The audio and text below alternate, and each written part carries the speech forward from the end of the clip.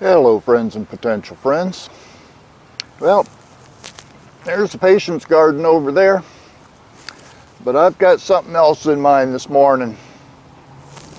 You see, I decided to grow some Kohl Rabi this year. I've never grown it before. Heck, I've never even eaten it before. And until maybe a year or two ago, I'd never even heard of it. But I decided to plant some last year, and I've got one here. It looks like it's about ready to come out of here. Good sized bulb under there, lots of leaves. So I'm going to get hacking. I'll start with the harvest.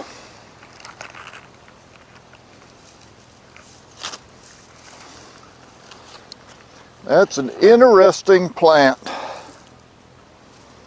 I think I saw something like this in one of the movies I watched not long ago. Monsters, Inc. Yep, that looks like it would fit right in. But that's a pretty good sized bulb, about 4.5 inches across the thickest part. Lots of nice leaves. I understand the leaves are edible, so they'll probably be going into the next batch of mixed greens that I cook, or can. Maybe cook and can, who knows.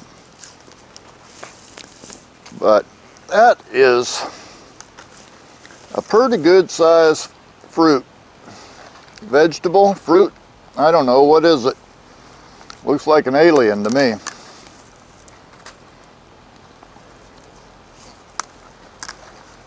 Anyway, a few of these lower leaves off of here.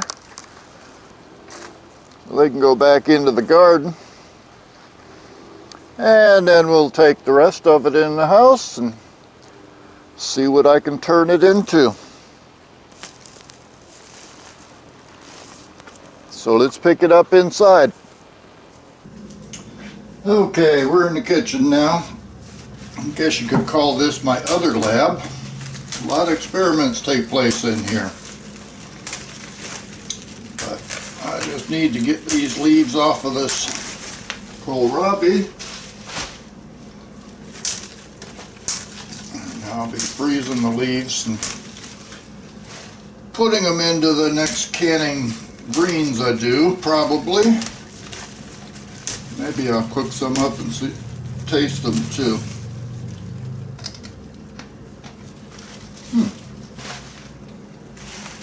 Not bad. Kind of like a radish, only pretty mild.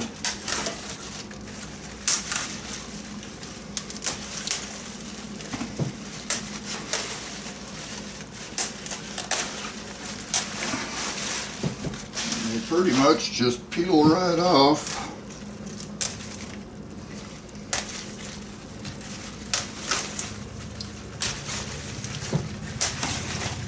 Needless to say, I've been looking at a few videos on how to prepare one of these things. Seems that most people like to roast them. And I'm not that big into roasting. Saw a few people that cut them up and put them into stir fries. I do know I need to peel this thing, so let me get prepared for that.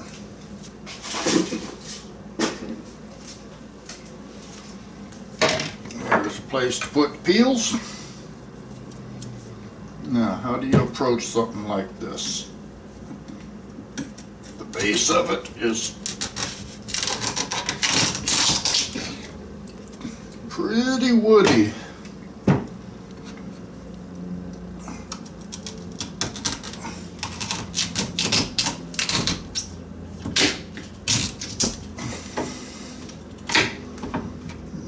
That's not something I'm going to want to be chewing on. Get out the big boys here. See how far I have to go to get down to something that I might be able to eat.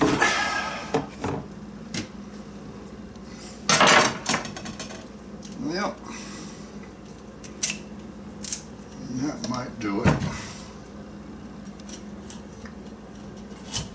And everybody agrees you gotta peel these things. So I'm going to listen to everybody.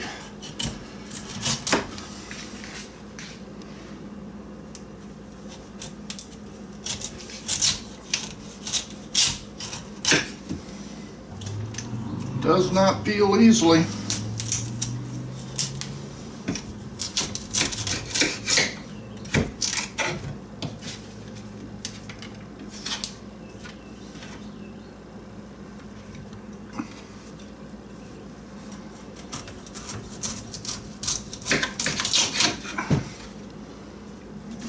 Peelings will be going into the, either the compost pile or the worm bin.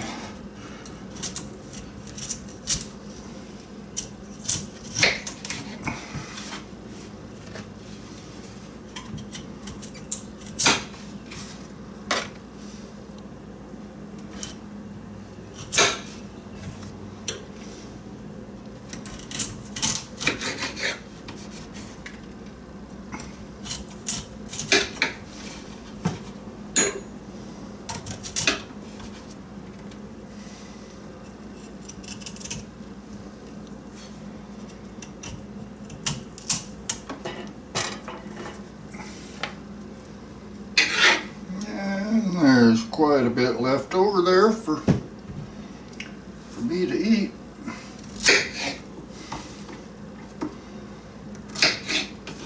Let's give it a sample.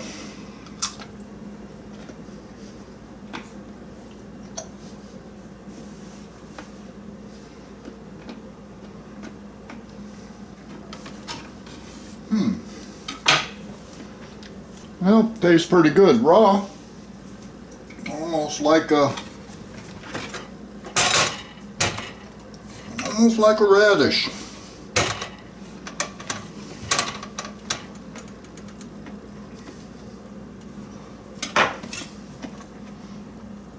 I think what I'm going to do is just slice it up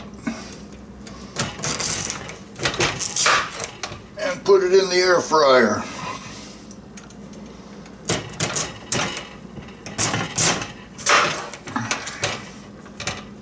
That's what I've been doing with a lot of my radishes and turnips lately.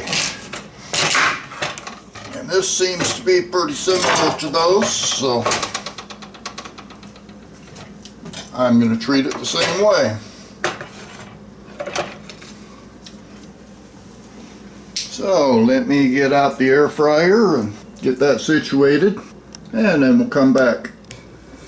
Okay, put 2 slices of the Kohl Rabi in the air fryer, along with a pork chop with some peanut peppers spice mix, and we're going to go into the fryer for about 20 minutes. I find that selecting the French fry option seems to be about the right time for my pork chops and radishes and turnips, so we'll see what it does with the Kohl Rabi.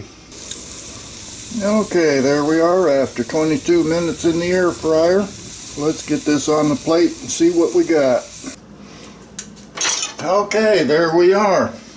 Kohl Rabi, pork chop, and I pulled some of my collards out of the pantry. Mainly because these are from 2019. Last year I put up 48 more pints of greens, and that's the greens I got from that one plant. So obviously I'm going to be canning more greens at some point, so I need to start eating them faster. But today it's the Kohl Rabi. Does have a nice flavor to it. Still a little bit chewy. I may have to work on that a little bit, but overall that's pretty good. I know these are good. So, there we have it. Simple and direct. If you have a favorite Kohl Rabi recipe or way of preparing it, I'd sure be happy to hear about it, because looks to me like I'm going to be growing this stuff again. And until then, I'll see you on the next video.